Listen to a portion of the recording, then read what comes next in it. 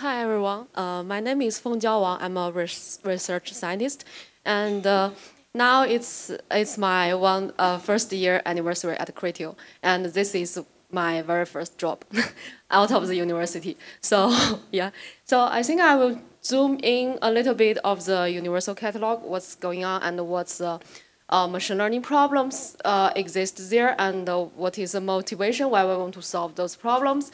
And also, I will focus on one of the problems. And here is my outline. First of all, I will talk about the problems, and then I will talk about the solutions we develop. So mainly include three types of solutions. First is very simple and naive solution, and next I will explain a little bit about we use text information, and then I will talk about use image information, and then conclude with some of my thoughts during my 1 year experience at Criteo. So as Suju already talked about, that Criteo helps advertisers to display their ads on the internet. So each advertiser or each partner will upload their catalog to our catalog database. So imagine that each partner will have their own catalog. And once they upload their catalog in our database, we literally have different catalogs in our database. And in that sense, in our database, there are several fields are mandatory. So partner will upload this information like the product name and the product image. But for some other information like brand, category, those are optional. Means that the partner can include that information or not. And they also have their choice like what information they want to include. So imagine there's a lot of heterogeneous information there, and we want to make sense out of the data. So here's a very simple example of the universal catalog.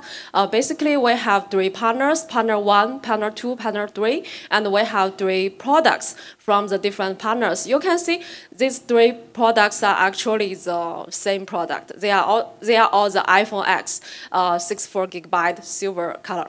And you can see here is that the name of three products are slightly different. And also image of these three products are also slightly different, and also category is different. So with this heterogeneous information, there's several problems exist, machine learning problems exist in universal catalog. So first problem we identified is that we want to unify these different products because in reality, they are just the same product, right?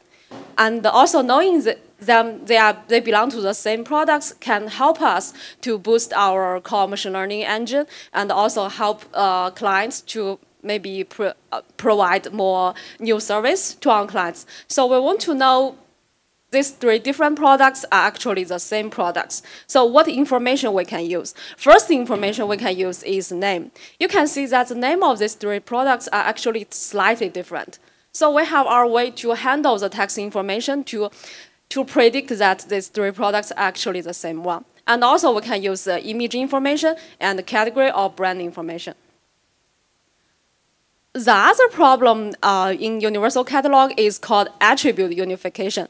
Attribute, I mean here is like category or brand. So you can see here for three different partners, their category information of these three different products are quite different.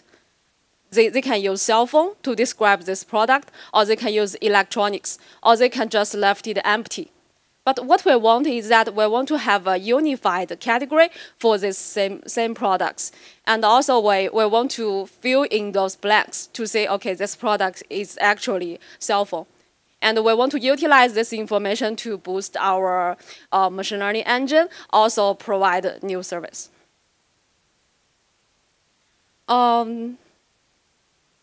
So for the two problems I talk about exist in universal catalog, I will mainly focus on the product unification problem. So I will give two use case of why do we want to solve the product unification problem. First use case is that imagine there's a client and they want us to help them to promote some products from certain brand. And we need to know which partner actually sells the products. Without unifying those products, we don't have a full picture of this problem. And the second use case is that if we know that one customer is already purchased certain product, like we may not want to recommend the same product at a very short time. So here's the two use case for this problem. And of course, there's a lot of challenges exist in this problem. First challenge is that large scale problem. We have billions of products in our database. And the second challenge is that we actually do our business in different continents, different platforms like the US and also EU, European, and also Asia. So the products are being described in different languages. We need to cooperate this. We need to tackle these challenges, like to see, we need to handle that. Even if products is described in different language, we can still make sure that we know they are the same product. And the third challenge, of course, is that it is a problem lack of the ground truth. We don't have much information tell us, okay, these are the same products, and we can based on this ground truth to build our prediction model. So the first solution I'm thinking about is exact match. So here is a important clarification of what I mean exact match. Exact match is not everything exactly same. So it's just a partial exact match. For example, the two products can have the same name, but they can have the different description or different images. This is what I mean the partial exact match. So motivation for me to develop such of the solution is that first motivation is that domain knowledge can help us to judge the reliability of these approaches. What I mean here. So when we develop the traditional machine learning solutions, we usually have a bunch of the ground truths, and we want to develop a model and use the evaluation metrics to evaluate, okay, this is good algorithm and that is bad algorithm.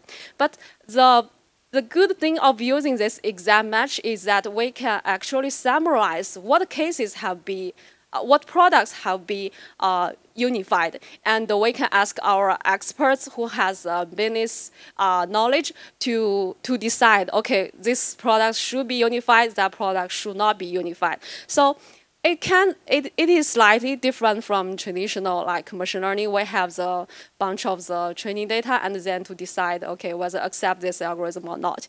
And the second motivation is that when we do our analysis and we found that this exact match can actually lay the groundwork for any sophisticated approach.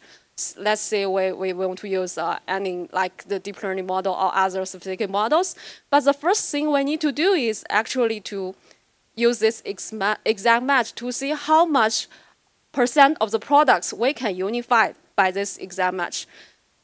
Clarify on this, then we can see how much incremental improvement we can get by using some sophisticated algorithms. So here is the overall performance. We studied a few of the exact match approaches.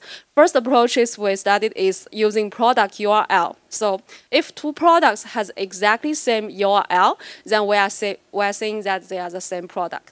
So, and also the same thing applies to image URL and title and description description only and title only. So we can see that using the product URL, image URL, and also title and description, which already brings 15% of products, means that we already can unify 15% of products. It's a good chunk. And also with the description title, the percentage goes as high as 37%. So as this perspective, I can see it's a good algorithm. I think it's a good solution. So here I will show some examples which I studied using this exact match solution.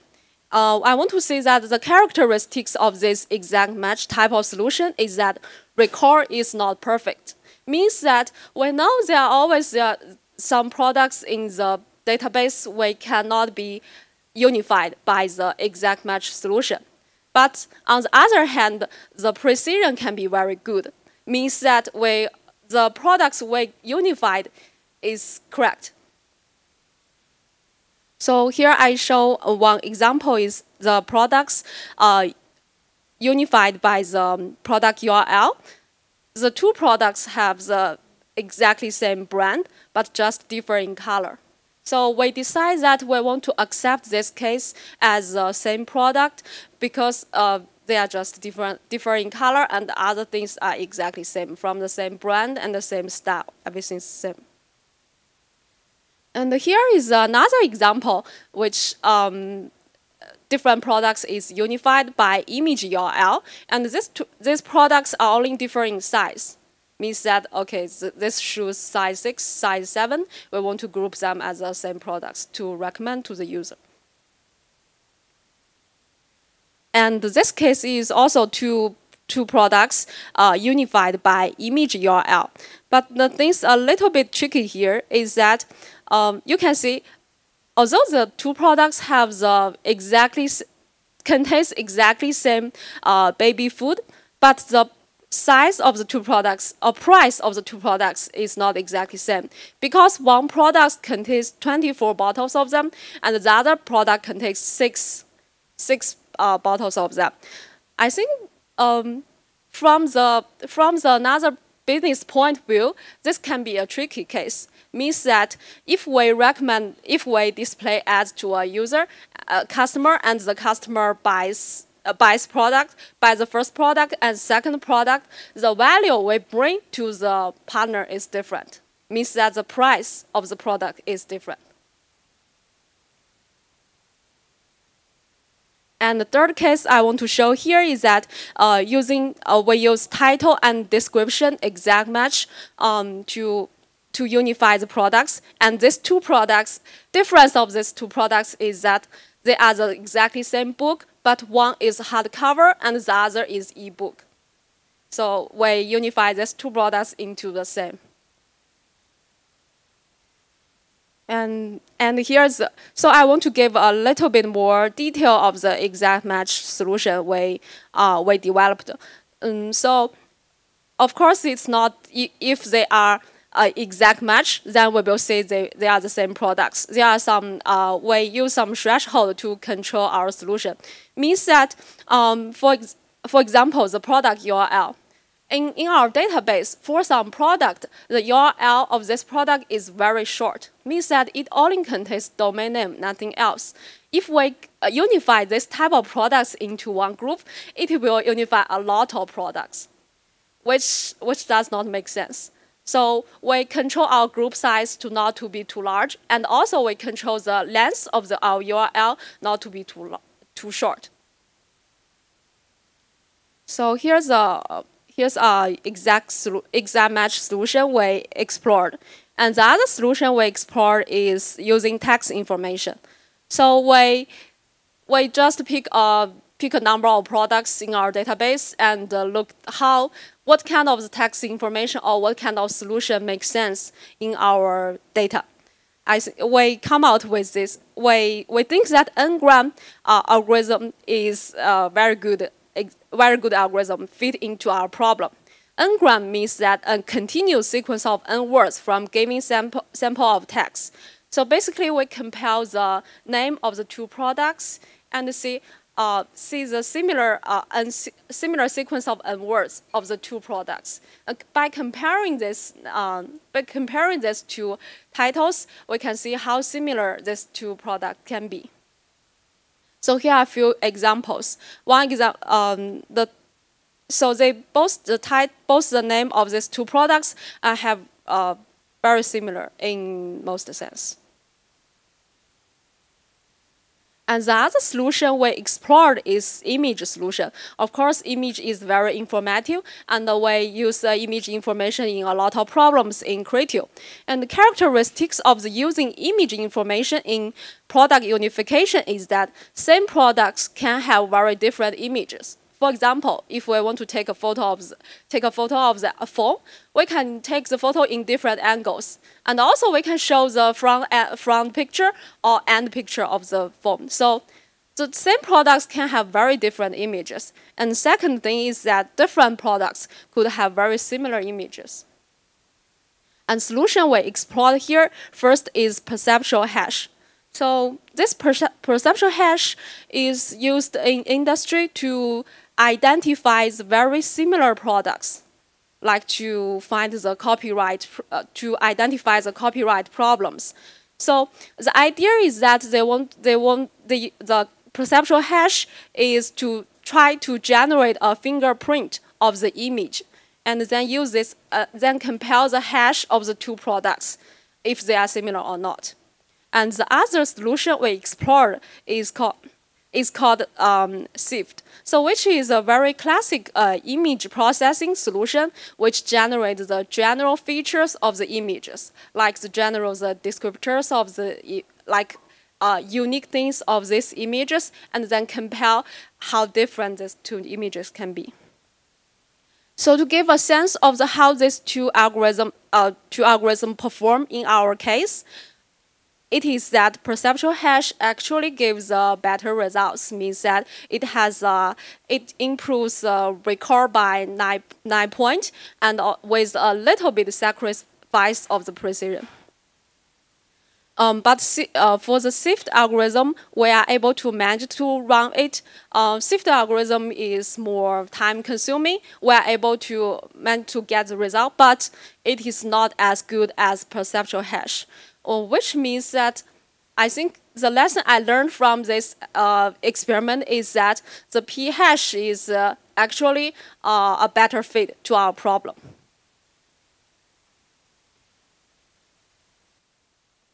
Here's a few examples of the p-hash and SIFT. So I want first explain the term of the true positive. So in the information retrieval, the true positive actually means that we have the ground truth information and we have the prediction. The true means that our prediction is correct. And the positive means that these two products actually belong to the same products. So we can see using p-hash, we can actually unify the products. One of the products image does not contain the mark, the other contains mark. And this p-hash are able to handle this variance. And the other example is that these two images actually have very different resolution. But p-hash can also handle this variance. But p-hash of course, is not perfect. So there are some false positive case. False positive here means that our predict is incorrect, and we think it belongs to the same product, but it's not. So the things we learned from this exercise is that this p-hash tend to compare the outline of the two images. So they have the very similar outlines, but details they are different. So we can see here actually SIFT algorithm can catch the detailed information. In that sense, the SIFT algorithm tells us these two socks are actually different.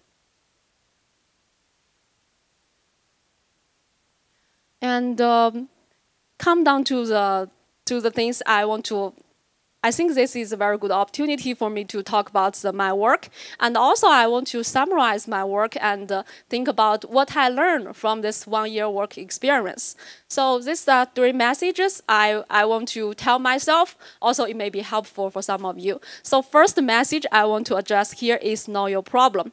I think there can be a lot of things. So the things I learned from my recent project is that how to define and formulate the problem. For example, what is the right objective I want to optimize for? I think it's very challenging. And also, what's the case I need to solve, what case I need to not? Because my product unification problem actually touches billions of products. But some of the products have very high business value. Some of products are actually not. So I may want to experiment on very small data set first to get some sense what algorithm works, what not, then apply my algorithm on the bigger data set. And also, what analysis could lead to the good solutions, and what is the simplest and valid solution here. And also, the research may take some time. And when we're doing some research, the problem itself can change. Means that some part of the problem can be different from the very beginning we touch the problem. So how to cope with this problem changes along the way we develop the solution is one thing I'm asking myself. Also, the second message I want to give here is ask the right question. So I'm not the type of person who likes to ask a lot of questions, but I think in this industry environment, I need to I need to ask a lot of questions. I think there's mainly 3 types of questions that I need to ask. First is contextual information. So what is the information I need to solve my problem? And the second type of question is that I want to question the fundamental assumptions of the problem. And third type of thing I want to ask is that, can we do ABC to solve the problem? Is that a valid solution? Can I try that direction? Maybe that is the right question. So the things I learned here is that it takes time to ask the right question at the right time. So I'm on that process. I think I'm on the right track. It just takes me time to ask the right question. And third things I want to share here is that think twice before you act. So sometimes logic reasoning is quite important for my work. Means that some of work is maybe has very low chance of the success. So maybe I do not want to try that direction with the time limit. So the thing I want to tell myself is that think twice before I act. Maybe I can improve my work efficiency. Yeah, that's all my presentation.